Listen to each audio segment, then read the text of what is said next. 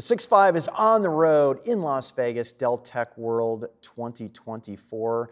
Dan, this is incredible. It's the 40th anniversary of Dell Technologies, and rumor has it you and I met at this event 10 years ago. How about that? Yeah, it is our 10-year anniversary, and I think it's really important that we call that out in every video that we do here over the next couple of days of coverage. But yeah, it's an exciting event, Pat. I walked into my room here at the Palazzo where the event is taking place, looked outside, and the sphere was glowing with Dell Technologies. And of course, you're seeing PCs, you're seeing data and infrastructure, and we're seeing this massive pivot. And I mean, what a run that Dell Technologies has been on with this AI journey that's proliferating so quickly. Yeah, it's incredible. And what I've really appreciated about the announcements is, first of all, they've been comprehensive, right?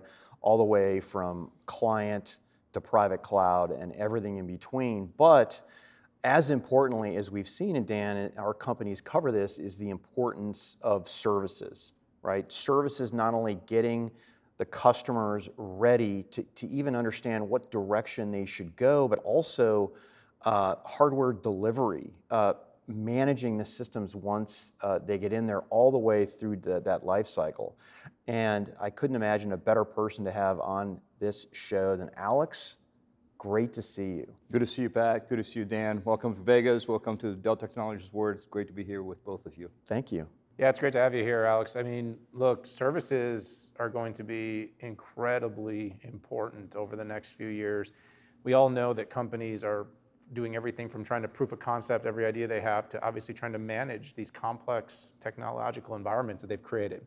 AI is like this new inflection. It's like a new wave, and I kind of laugh. It's like if you were really successful up to this wave, there's no guarantee of success going forward. And by the way, if you maybe didn't have that perfect frictionless experience, AI could be the game changer for you. So in your world, in the Dell AI, and let's just say Dell as a whole, in the whole services world, kind of how is all this transition pivoting? How's the story evolving for you in the business you're leading? Yeah, that's a great question, Dan. So if you look at services at Dell, we have really been transforming. It used to be really all about the physical assets we have, right? We serve customers in 170 countries.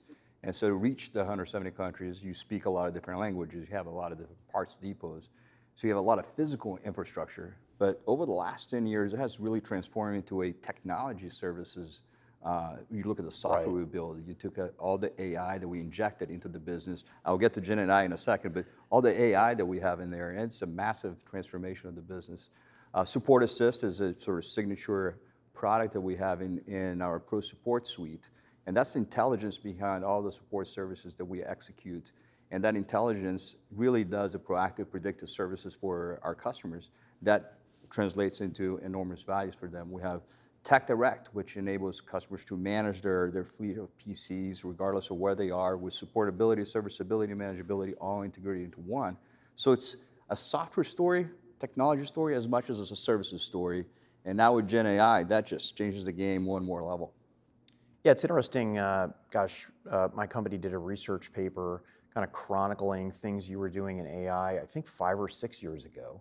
So AI is nothing new to Dell, but with generative AI, we've seen it just amplified. It's just a different kind of AI that does more things.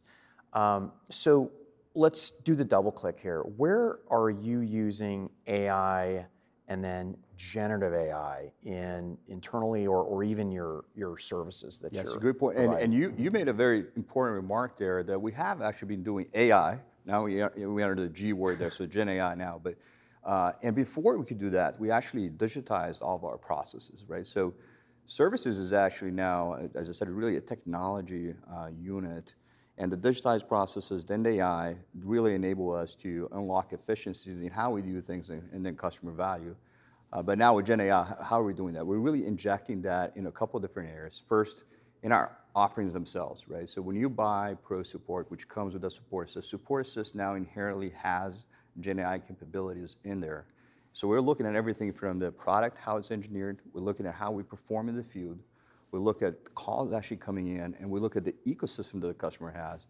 And that entire set of data is now available for us to very rapidly analyze and provide insights for our customers, which we couldn't do before, right? Before with our AI, sort of more a linear flow. Right. Now it's this multivariable approach at a very, very fast rate, which provides differentiated insights for our customers. And we like to talk about this notion that data has gravity. And so because we have engineering data, we have our products and how they're designed, we know exactly what's in our customer environment and how it's being used, and our services data. We combine all that to provide then a differentiated set of assets for our customers. It's great to see. We're also using for actually agents themselves, so our tech support agents, our field agents, in how they actually execute with something called next best action. We actually tell our customers what they should do in a certain situation. But it's really tailored to that specific issue. It's no longer this notion of, okay, I have a script I gotta follow, there's a protocol, I've seen this before, therefore you should do this. It's not that, it's really customized to what's happening in that particular situation, combine all the data assets, and then projecting that forward. And we do that whether it's an interaction on the phone with a customer, whether that is a chat interaction, because as you know, we serve everything from a consumer to large enterprise. And so regardless if it's chat, on the phone, or proactive predictive, it all leverages the same intelligence that sits behind the scene now with the power of Gen AI. Yeah, it's really interesting to see kind of how it's proliferating through the organization, and of course, Customer Zero has become a bit of a talking point throughout our tours, Pat. You know, that we go on. I mean, look, the companies that are implementing but also building this technology are some of the most important, largest companies in the world, and it's kind of like if you don't drink your own champagne. I almost made the dog food. I said, let's go with champagne. Throw that out there. If you don't drink your own champagne. And so when you're a company the size of Dell that has the service architecture, global employee base, that has the amount of products and support required, I mean, if you can't make this work, how do you expect people to, feel comfortable buying the technology that you're selling? It's super interesting you said that, because actually when we started the journey on Gen AI, we actually did it for internal reasons, right? Really get productivity out the door. But it's amazing, and Pat, you and I talked about this, the number of customers that have actually reached out to us and say, exactly what you said, Dan, how are you doing? So this thing that started as an internal thing has now extrapolated externally, because the number of customer questions coming in is like, tell me more. Tell me how did you do it? What are the pitfalls that you actually encountered? How did you navigate through it? So it became a productivity piece of body of work, but as well as enabling very interesting dialogue with our customers on how they could approach their own implementation of Gen AI. So Alex, then maybe that would be really useful to everyone out there is, what are you learning on this journey as you're sort of putting this to work? Because I know for sure, I mean, gosh, it was November 22-ish when we saw generative.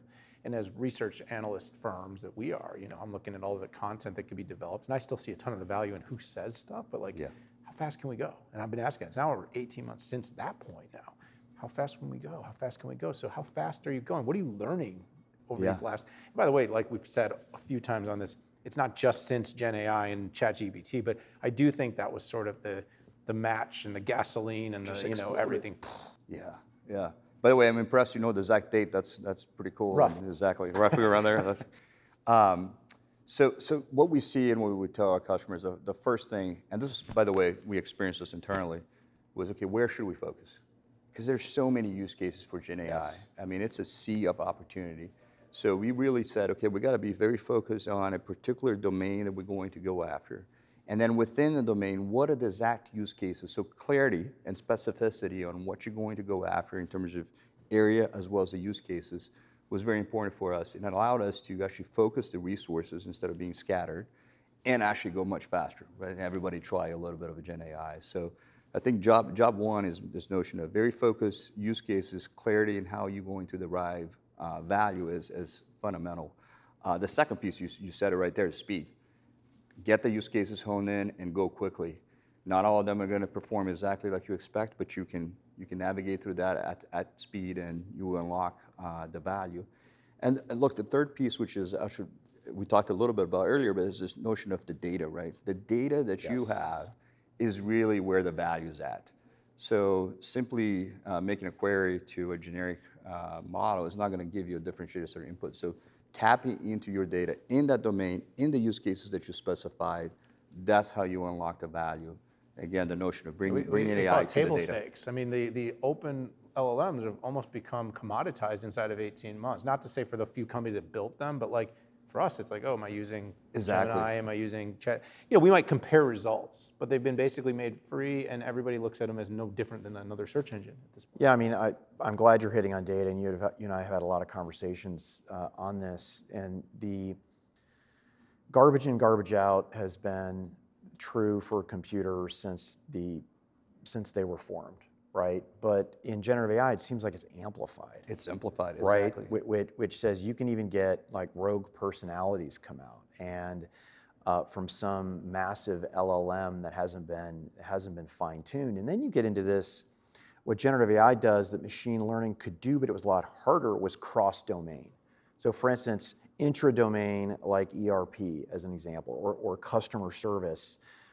It was typically stuff that maybe it wasn't NDA information, but now we're connecting all of these different worlds, and at least the enterprises that we've been talking to, their data challenge is the biggest. And maybe when it comes to a data, can you share some things that might make it easier for customers to get through this data challenge? Yeah, so look, we fundamentally believe you have to first, before you even talk about the data, make sure your processes are really honed in, ideally digitized, because everything runs on the process. Then second, to your point, Pat, looking at your data and making sure that the data that you're using is spanning the full use cases that you're trying to go after. If I reflect on services themselves, I could look at just services data and run a model on that. But when I bring the power of the engineering data, the power of what I'm seeing from the telemetry data coming in, and I combine that, exactly what you said, this multi-variable approach, that unlocks new insights, new value.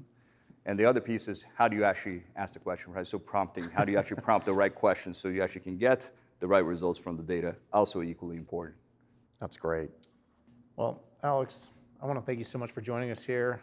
It's going to be an exciting few days. It's been great to see all the announcements, all the progress. Congratulations, all of the success. Pat, it's been a pretty exciting journey over the last 18 months, not only for generative AI, but to watch Dell and Dell Technologies expand so rapidly, and excited to watch how services continues to grow and differentiate itself. Thank you, Dan. Thank you, Pat. Thank you. All right, everybody, tune in. We're here for 2 days at Dell Technologies World 2024 in Las Vegas. Patrick Moorhead and myself and our expanded team here at the 6.5. We hope you'll tune into all the videos. We hope you'll subscribe and join us for all and everything that we cover here at Dell and beyond. But for this one, we got to say goodbye. See y'all later.